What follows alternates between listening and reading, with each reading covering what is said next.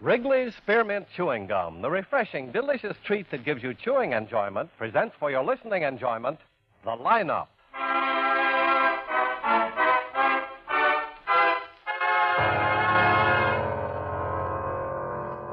Ladies and gentlemen, in just a moment we will take you by transcription behind the scenes of a police headquarters in a great American city.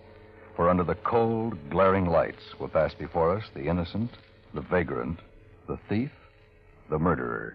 This is the lineup.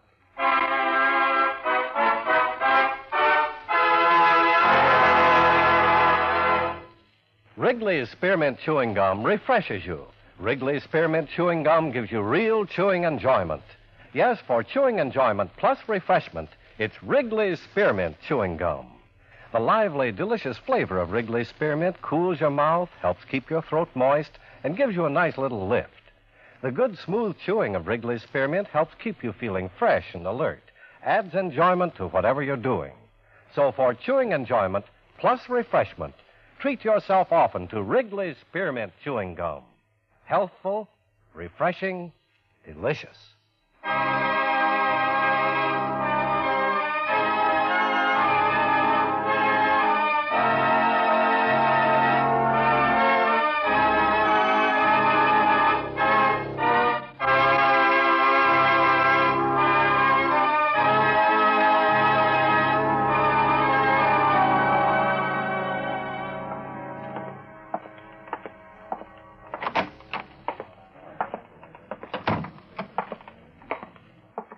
Hi, Ben. Hello, Floyd. There's your witness over in the second row. Yeah, I see her. Many in the line tonight? Yes, same as usual, about 28. No, I'll see you later. Yeah. Miss Martin? Oh, hello, Lieutenant. This isn't too close for you, is it? No, as a matter of fact, I'm a little nearsighted. Mr. Martin didn't come with you, eh? He had to work tonight. I see.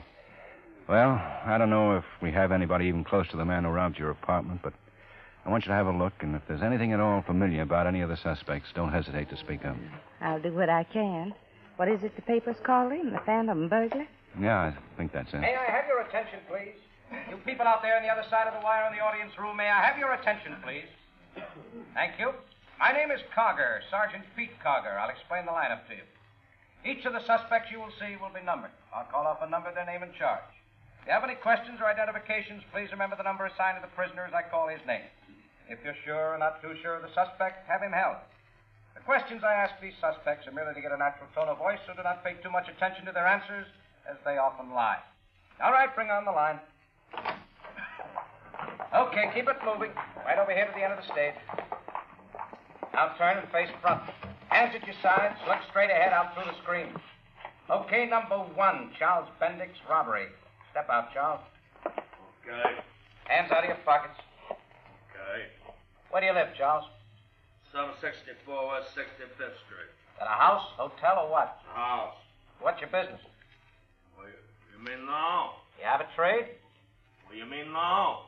Okay, what do you do now? That's not him. It's too tall. What did you do? I was a mechanic. Where'd you work when you were a mechanic? I worked lots of places. Garages, gas stations. Name some of the places.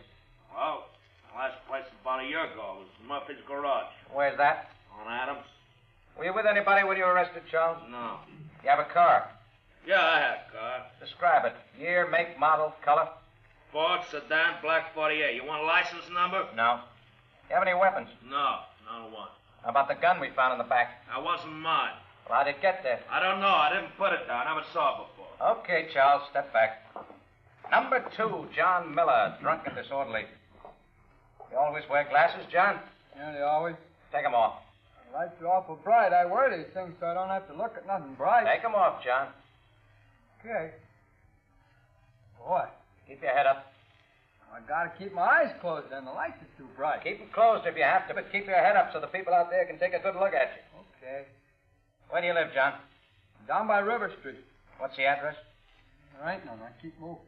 And you're not working? No, sir. Did you ever work, John? Oh, sure, I worked. I used to work quite a bit. That was a little while back. So. Well, maybe if you stayed sober. Oh, I tried that. I can't make it. That's tougher than working. When was the last time you had a job? Last time, some time ago, maybe 4 or 5 years. What kind of a job was it? I was with the railroad. I get a pension. From the railroad? Yeah, from the railroad. Quite a few complaints against you, John. Yeah, I guess so. I got out of line. I made a few people sore. I didn't mean to. The stuff I got into me made me real mean.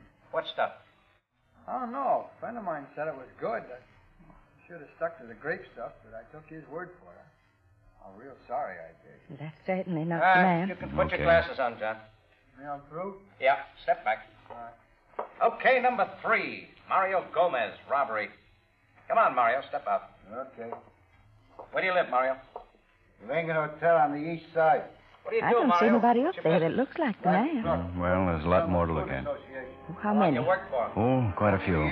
Might take a little while. All right. Have any weapons on you when you were picked up? Yeah, Describe the weapons, Mario. just one gun. 45. Automatic, revolver, what?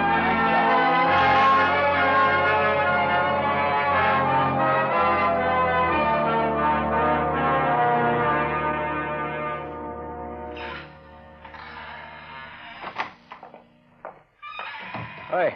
Yeah, hello, Pete. Hey, you look a little tired. A little. Oh. No identification from Mrs. Martin, huh? No, she looked at the whole bunch. Well, we better get this guy. He's got the whole section on the north side locking their doors at 6 o'clock. Every time a housewife hears a stray cat, we get a call. I know it. 4 robberies in 4 weeks. All with the same M.O. I've got the whole neighborhood staked out, 5 cars and half a dozen men on the streets. Funny how a guy will stick to one neighborhood like that. Well, a pretty wealthy neighborhood. Yeah, but he's certainly no dummy. Professional all the way. You'd think a guy like that would keep moving. The more he works that area, the more chance he takes of getting picked up. You'd think he'd figure on that. That's why we've got M.O. files. A lot of guys work like that. Get a good psychologist to tell you about it. He scared the wits out of the Martin woman, didn't he? Yeah. That's the first slip he's made. Probably thought she was out. He's never gone into a place with anybody in it before. Maybe he's just getting brave. I don't think so. When she screamed, he ran. He had a gun, huh? Well, according to Mrs. Martin. But you know how people get when something like that happens. Burglar sneaks in and surprises them, and they tell you later he was carrying a machine gun. If there were 2 witnesses, chances are they both have different stories. Here it is, Ben. Now what? Our boy just robbed another house in the same area.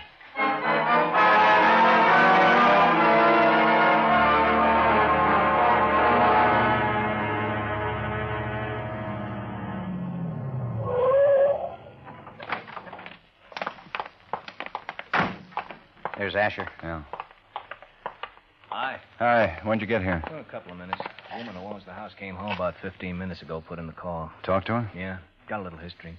Crockett's around back. Guy got in through the bedroom window. You get much? Quite a bit, according to the woman. Name's Strickland. Her husband's out of town. I don't know how he did it. We got this neighborhood covered like a blanket. Well, this guy's smart. He's proved it 5 times now. Yes? Oh, come in. Yeah, thank you. Mrs. Strickland, this is Lieutenant Guthrie and Sergeant Karger. How do you do? You do, Miss How do you Strickland? do? Well, this is certainly something new in my life. I've never been robbed before. I was frightened for the moment when I saw the house was such a mess and that things were missing. Oh, won't you sit down? Well, thank you. Did he take much, Mrs. Strickland? Well, quite a bit. I don't know for sure, but I'll be able to tell better after I make a complete check. I think I saw him. Saw him? Yes, the burglar. I think I saw him run around the house. You get a good look at him? Well, it happened so fast, it startled me. And the only thing I could think about were my antiques. We've had a number of burglaries in this neighborhood. Well, then you didn't see him very well. I don't think I could identify him if I saw him again. It happened too fast. And very frankly, I was too frightened. Crockett out back now, Dave? Yeah, Ben. You want him? No. Lab boy's coming over? Put in a call right away. Could I make you some coffee or something? Well, thank you. I'm sorry, but we'll be able to be here for a little while. This might take some time. Oh, that's quite all right. Anything I can do? Well, don't touch anything until we're done. We want to check for prints. Well, I'm afraid I've already. Well, that's all right, but try to leave everything just as it is now, will you? All right. I'll go put a pot of coffee on. Well, thank you very much. Nice. Yeah. Wish everybody was that cooperative. Well, let's go out and see if Crockett's turned up anything. Pete, call in and make a report, will you? Right.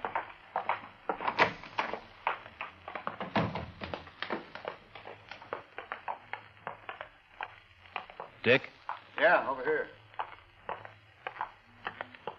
Hi. Hi. Find anything? I don't know. Not much, anyway. Mrs. Strickland said he went over the fence. I went out in the alley. Come here. It's mostly gravel, but right along the fence here. See it? Oh. A heel print. Uh-huh. Not a very good one, but it might be his. And get the lab to make a cast. That's about all I've been able to turn up. This guy's beginning to be a nuisance. Yeah, and we're beginning to look a little silly. Whole area staked out, and he pulls one off right under our noses. Maybe he likes it that way. Maybe he hates cops. Well, one thing's for sure. He's not making himself any friends. Come on.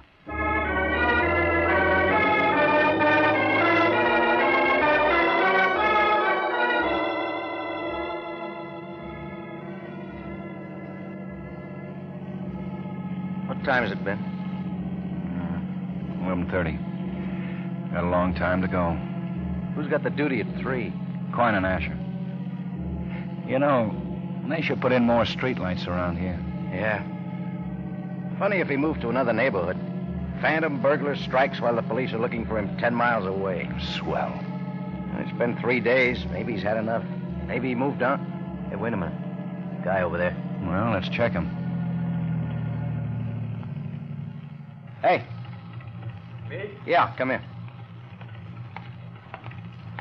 What's wrong? You live around here? Yes, right down the block. What's the address? 205 East Maple.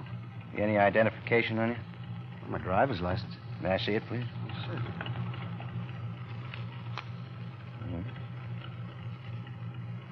John Milford? That's correct. How old are you, Mr. Milford? I'm 38, July 19th, 1914. I've never been stopped like this before. Pretty late to be taking a walk. I guess it is, but I've been working late. I'm a ricer. Ah. There you are, Mr. Milford. We're just checking. All those burglars? Yeah. How long have you lived in the neighborhood, Mr. Milford? Oh, about 7 years. Okay, thanks. Sorry to bother you. It's all right.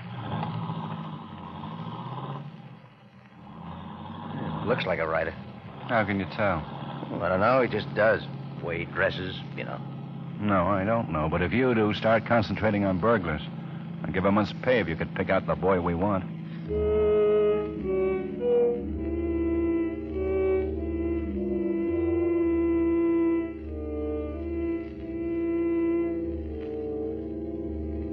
Oh, it's nearly 3. Boy, am I going to sleep. Yeah. We got the 4 to 8 tomorrow. Hold it a minute. What? Stop the car. What is it? Back it up. I thought I saw something in that alley.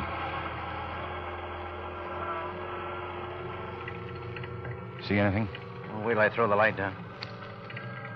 Looks clear to me. I could have Hey, there. Hey, you! Stop! Hey! Pete? Go get him. How bad is it? I'm all right. Go get him. Yeah.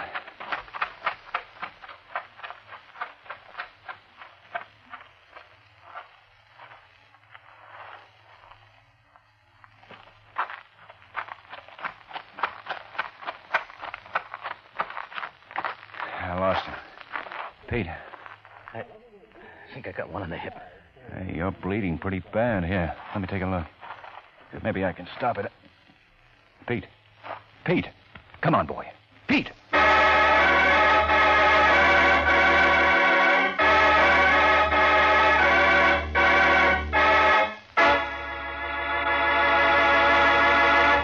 Friends, wherever you are, whatever you're doing, you'll enjoy chewing Wrigley's Spearmint Gum. Chew Wrigley's Spearmint while you're working. The lively, full-bodied flavor of Wrigley's Spearmint gives you a refreshing little lift. The smooth, pleasant chewing of Wrigley's Spearmint Gum helps keep you feeling relaxed and satisfied. Makes your job seem easier. Chew Wrigley's Spearmint Gum in your home, when you're out walking or driving, when you're enjoying outdoor sports and other activities. Wrigley's Spearmint Gum tastes good anytime, and the natural chewing aids digestion and helps keep your teeth bright and attractive. Yes, wherever you are, whatever you're doing, you'll enjoy chewing Wrigley's Spearmint Chewing Gum. Healthful, refreshing, delicious. Now, back to the lineup.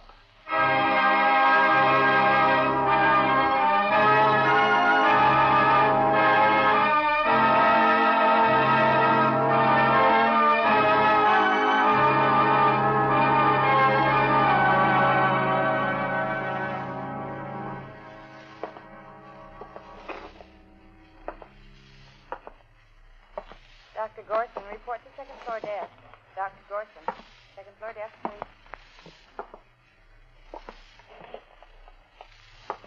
Why don't you let me go down to the kitchen and get you some coffee, Lieutenant? No, thanks, Steve. You're wearing out the floor. Yeah. How long you had this duty, Steve? Huh? Oh, I guess about 4 years now. Oh, excuse me. Emergency Officer Shelton. I haven't heard anything yet. Lieutenant Guthrie's here. Yeah, hold it. It's for you, Lieutenant. Oh, thanks. Sergeant Quine. Right. Hello, Quine. No news, huh? He's been in surgery for nearly an hour now. How bad it'll look to you? I don't know. You get a lab report on that heel print yet? Uh-huh. Got a good cast. We're checking it. Got the whole area covered good. Feet must have hit him. We found some blood at the end of the alley. I wish I'd gotten a better look at him. One thing's sure, he can run. I don't think he's very old. Well, I'll keep in touch. I'll let you know as soon as I hear something. Right, fine. Thanks, Steve. You sure you wouldn't like some coffee or some tea or something, Lieutenant? Oh, thanks. You like tea? Oh, not much. I never drink it much. Sometimes iced tea when it's real hot, you know. Iced tea's good on a picnic.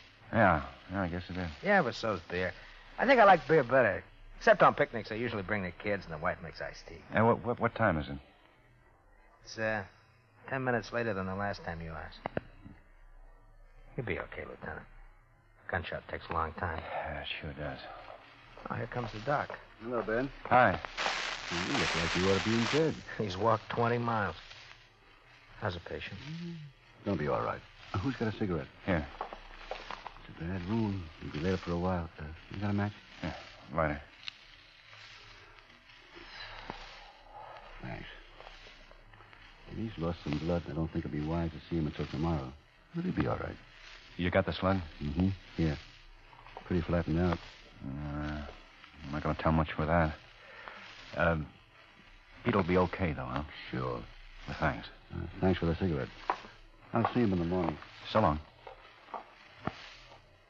Yeah, he's a good doctor. Yeah. Well, I'll see you, Steve. You going to get some sleep? I'm going to get the guy who shot Pete. Then I'll get some sleep.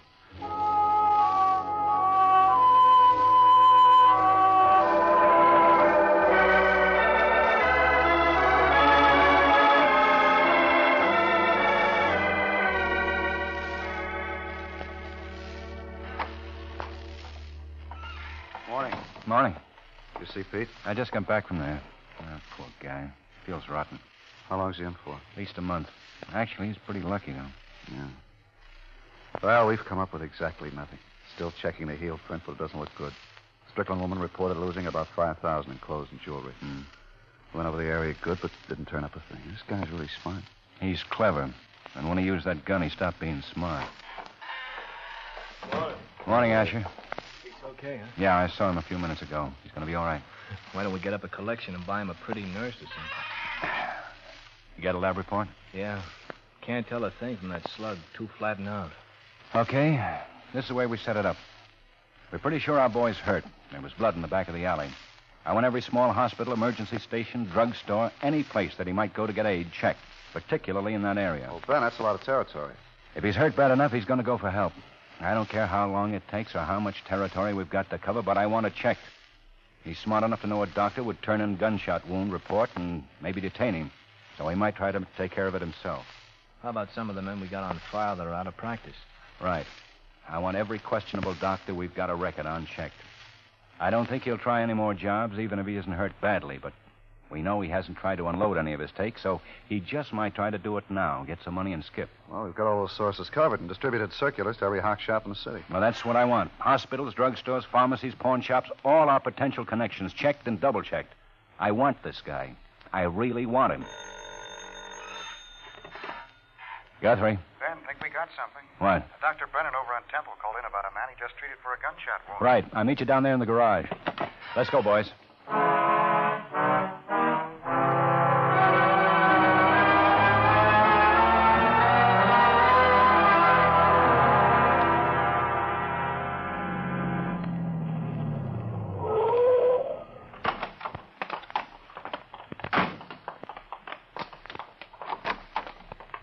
So I drive up.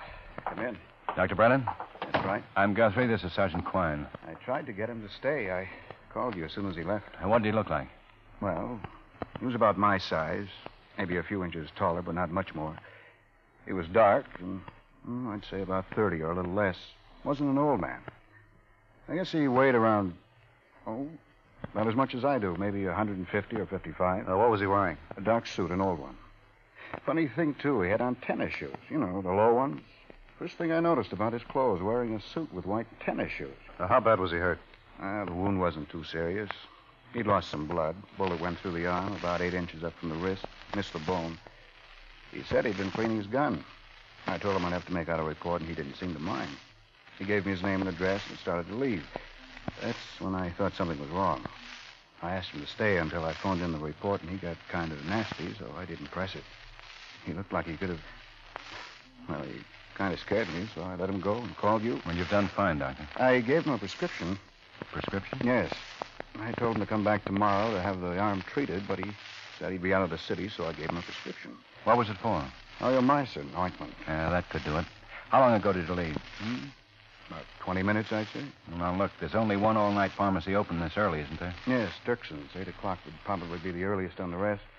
Maybe there's some open earlier, but I wouldn't know. Well, thank you, Doctor. We'd like you to look at our mug file if you don't mind. All right. What address did he give you? I wrote it down. Sorry. John Smith, 9967 South Selby. That's probably fine. Well, we'll check on it anyway. If he has that prescription filled, we'll get him.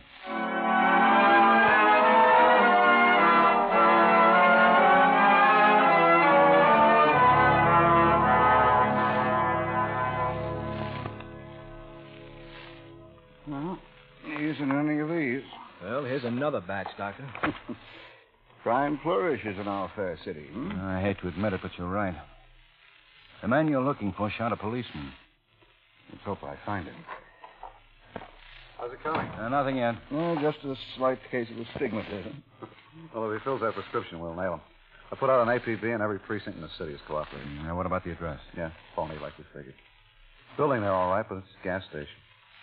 How are they covering the drugstores and pharmacies? Circulars, and most of them will be staked out. Anyone filling a prescription for Mycin ointment will be immediately held. Here. What? This is the man. Oh, Richard Davis, alias Richard Davy. Anyone know him? No, last time arrested, 1936, petty theft. He's graduated. He's the man. He looks older now, but that's the man. Did 6 months and a day, 3 previous arrests. All minor. Get out an APB. I'll get it. You've been a big help, Doctor. I'm glad to do it. I could use some breakfast. Well, come on. We'll go downstairs, and I may have a bite to eat with you. Okay. Ben. Yeah? Report from Keller Drugstore in Adams. Davy? I don't know, but the man's got his left arm in a sling. It was his left arm. And he just asked to have a prescription filled for Mycin ointment.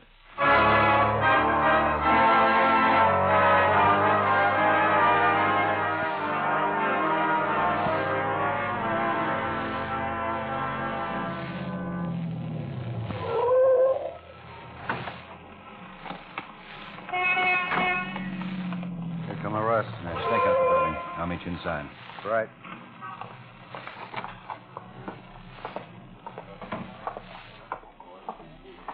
Yes, sir? Where's the manager? Well, I'm the day manager. Is there something I can do for you? You Mr. Simpson? Yes. I'm Lieutenant Guthrie. The man left. How long ago? Well, not more than 3 or 4 minutes, sir, just before you came in. Did you see which way he went? No, but he'll be back. Well, how do you know that? Well, he has to pick up his prescription, the Mycin. I told the prescriptionist to tell him it'd be about 20 minutes, and he said he'd be back. I got the circular this morning when we opened, and the minute he ordered the prescription, I called you. His arm was in a sling. Well, look, tell me, does he look like this picture? Yes, that's the man. Yeah. What's he done? Now, look, if he comes back... Oh, he will. I purposely told him it'd be 20 minutes, so I'd have time to call you, and you'd have time to get him. All right, now, when he comes back, we'll take him as quietly as possible. Ben? He's not here. Oh, no. Yeah, but he should be back to pick up his prescription. This is Mr. Simpson, the day manager. How do you do, sir? This is Sergeant Quine. He'll be with me. Won't be any shooting, is there? I don't think so, Mr. Simpson. Just go about your business and don't mention this to any of the other employees. All right. Now, take me over and introduce me to your prescriptionist.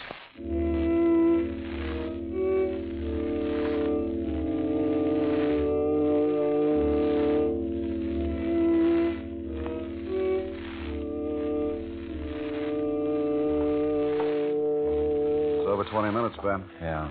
Think you got scared? Yeah, there's no telling. That manager might have tipped it. He's not very convincing. No. Well, if he comes in, he won't get out. Building's covered all the way around. I hope he gets in. Well, I just cannot understand it. Now, what, Mr. Simpson? He said he'd be back in 20 minutes. Were you nervous at all? Nervous? Did you do anything that might have frightened him? Oh, no. The prescriptionist came over to me and told me that the man ordered the prescription, and I called you immediately. I told the prescriptionist to tell him that the prescription wouldn't be ready for 20 minutes. That's all? Why, absolutely. You didn't talk to the man yourself? Oh, no, certainly not. Why, he would have been suspicious. Well, we'll just keep waiting.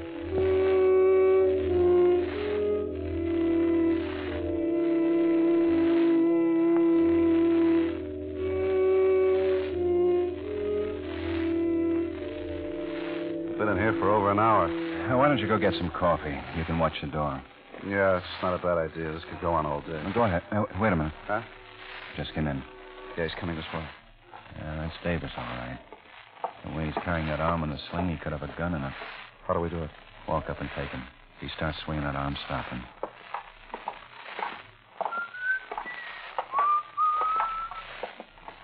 Stand right where you are, Davis. What's going on? For the police. Well, what do you want? Let's have a look at that swing. Don't move it. Don't move him, Usher. We don't want to scare the people in the store. What is this? All right. Now turn around and walk with us out of the store. Don't make any trouble. Wait a minute. I want to know what this is all about. You're under arrest. Now turn around and start walking. Under arrest for what? Grand theft and attempted murder. You're crazy. All right, hold it. Well, look, I'm going to be late for work. I work in an office. Stand I can't... still. 38, man. You always carry your gun to work? Okay, I won't get any trouble. I start walking. Car's down the street. I got a prescription back in there. Did you pay for it? Yeah. That's too bad.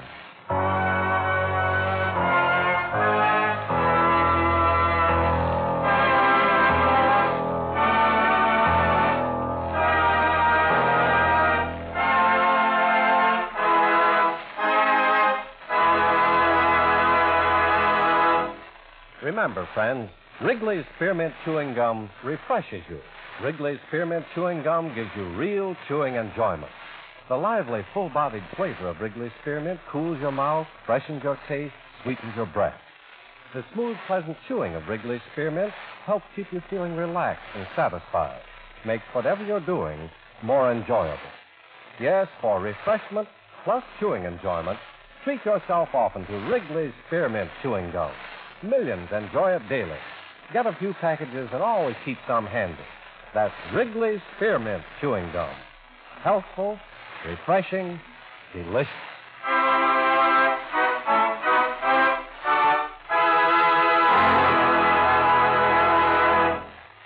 The Lineup, starring Bill Johnstone as Lieutenant Ben Guthrie, with Jack Moyles as Sergeant Pete Karger, was written by Blake Edwards with music by Eddie Dunstetter. Featured in tonight's cast were Hy Everback, Virginia Gregg, Bill Conrad, Stacey Harris, Harry Lang, Peter Leeds, Gene Bates, John Stevenson, and Howard McNear. The Lineup was transcribed in Hollywood by Jaime Del Valle.